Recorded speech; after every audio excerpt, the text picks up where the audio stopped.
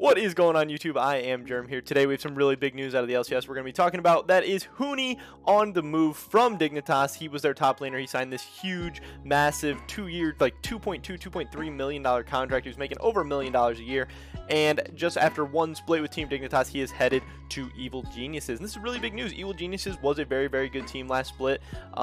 People had a lot of question marks about Kumo, how good he was going to be with Evil Geniuses. And then even once we saw him play, how good he was. He had some good games. He had some terrible, very bad games as well, where you think, man, maybe if they had another top laner, maybe if they had Huni, they would be able to work out. But yeah, a lot of interesting stuff going on with this move of Huni from Evil Genius, or from Dignitas to Evil Geniuses. Could potentially be a massive move. Again, he signed this $2.3 million 2-year deal, and now he's actually renegotiated his contract with Evil Geniuses. He's going to be making a lot less. He's coming off a split where he had some highs, but he also had some lows. People definitely don't believe he's worth that much money anymore at this point. He still could be. He's only 22 years old. He has a lot of potential. He could still prove himself, but he has some motivation issues. He still has so many of the same issues that he's had for years and years and years. That doesn't mean he can't get better. That doesn't mean he can't get back to those SKT World Finals Huni highlight moments. But we haven't been seeing those in North America. We definitely expect more of him. So they are going to be paying him a lot less.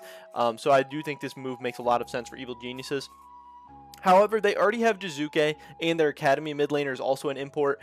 So that means for Huni to play in this next split, they would have to replace Bang with Deftly, who is our academy AD carry, who he has had some fine moments. LCS, he seems to be a competent AD carry, but not world class by any means, and not top tier in North America like Bang has shown to be at points in his career. However, Bang has tweeted out sometimes, and there have been some rumors and stuff that Bang is homesick, wants to go home, doesn't like NA for whatever reason. Obviously, the coronavirus stuff complicates things even more. The split starts in a couple of weeks, so I don't think at this point Bang is going to be leaving. I think it'd be pretty crazy if he was leaving at this point. I think he would already, have signed with a Korean team or already had his plans decided. So I do think Bang will be staying on for this split, but going forward into the future, I think they definitely could be looking at other AD carries.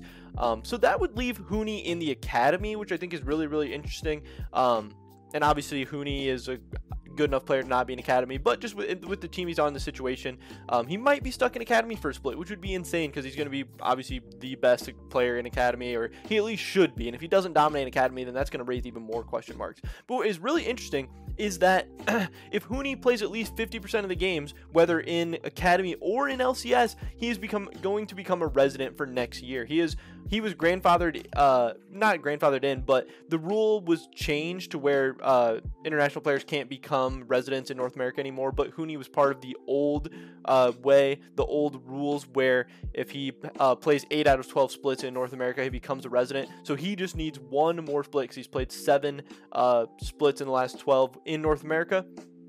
So if he plays his next split in North America with Evil Geniuses, plays at least 50% of the games in either Academy or LCS, he's going to become a resident, and that means he would be able to fit in with this team, even if they hang on to Bang and Jizuke for next year.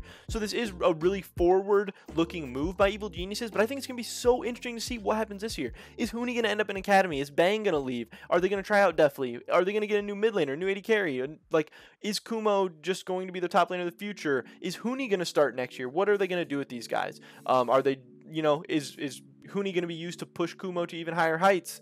Is Kumo just going to play one more split and then get sold off for Huni to play next year? Like, it's just really, really interesting. It's a lot of stuff that doesn't necessarily make sense right now, but luckily we're going to be getting the answers very, very soon. For Team Dignitas, obviously they signed Viper recently, but they also have Lorlo on the roster, so they're going to be competing for the top lane spot that is left behind by Huni. That's 2 North American top laners. Makes a lot of sense for Team Dignitas. They're going to be spending a lot less money, and they're going to maybe even be getting comparable top laners. I know Lorlo has had very low lows, but he could be a capable top laner in the LCS, and Viper as well. But their team has so many question marks right now. They don't need to be spending over $1 million on Huni just to finish, like, whatever they finished, 6th place in the LCS or 7th or whatever. I'm not really sure even exactly where they finished. But a lot of interesting stuff going on here. I'm glad that in a couple weeks we're going to be getting a ton of answers. I find it hard to believe that Huni's going to be in Academy. That just seems insane, obviously, to even say, but it seems like that might be what is about to happen. But that's pretty much it for this video today, guys. Just letting you know and giving my thoughts and opinions on Huni going from Dignitas to Evil Geniuses. Some of the biggest news in the LCS right now. If you enjoyed this video, make sure you drop a like, leave a comment down below. What do you think about Huni going to Evil Geniuses? I want to hear your guys' thoughts. I think it'd be awesome to get that conversation going in the comments down below. Subscribe to update on my latest content. Hopefully catch you guys in the next video. But until then, Peace.